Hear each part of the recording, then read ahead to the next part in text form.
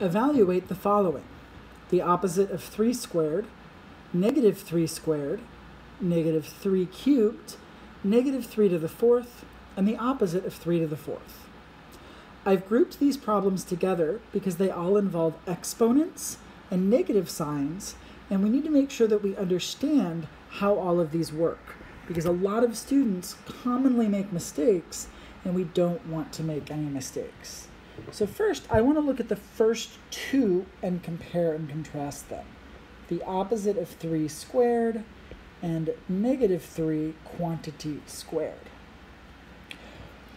When we have an opposite sign, a negative sign in front of a number, and we think about that in the context of order of operations, that has the priority of multiplication, because taking the opposite of something is effectively multiplying it by -1.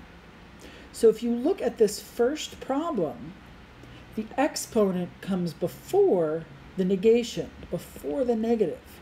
So we need to square the 3 first. So what this really means is we've got 3 times 3, and then we apply a negative on the outside. When we do this, we've got a negative times a positive, which gives us a negative, and we end up with -9.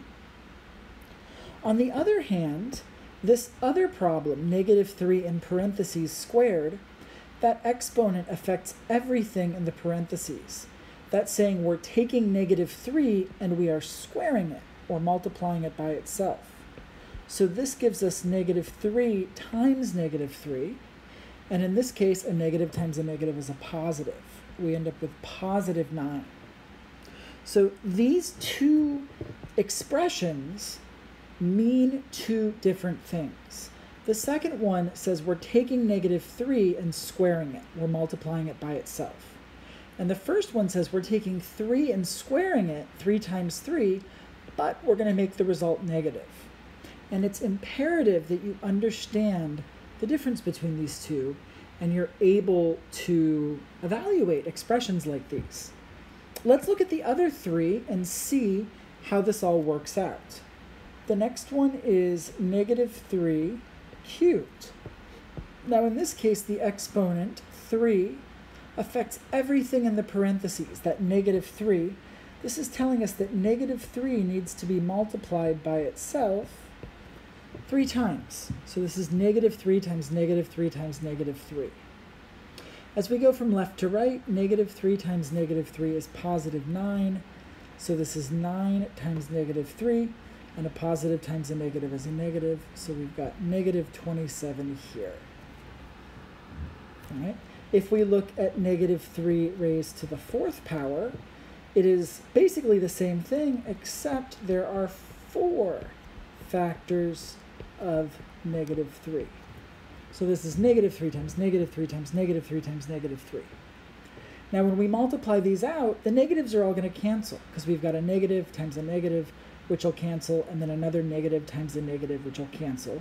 So they're going to end up being positive in the end. But let's go through anyways, one step at a time. -3 times -3 is +9. So we've got 9 times -3 times -3. When we multiply 9 times -3, that gives -27 times -3. A negative times a negative is a positive, and 27 times 3 is 81. So we're left with 81 there. And I want to point something out.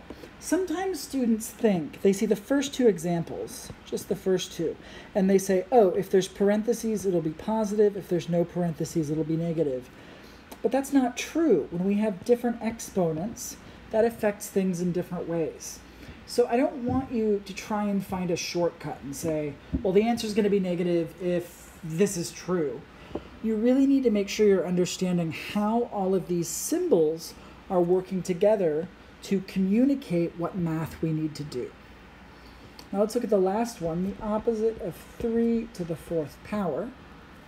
In this case, the exponent 4 only affects the 3.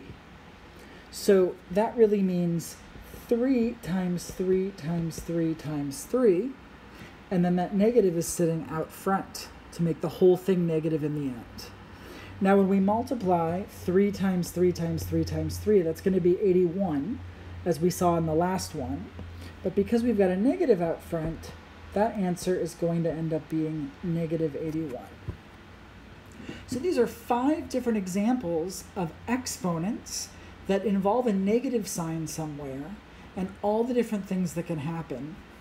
Please make sure you understand this, and if you don't, ask questions, watch more videos online, talk to a friend, talk to me. Make sure you really understand what's going on and that all of these rules have sunk in. It's going to be really important as we move forward.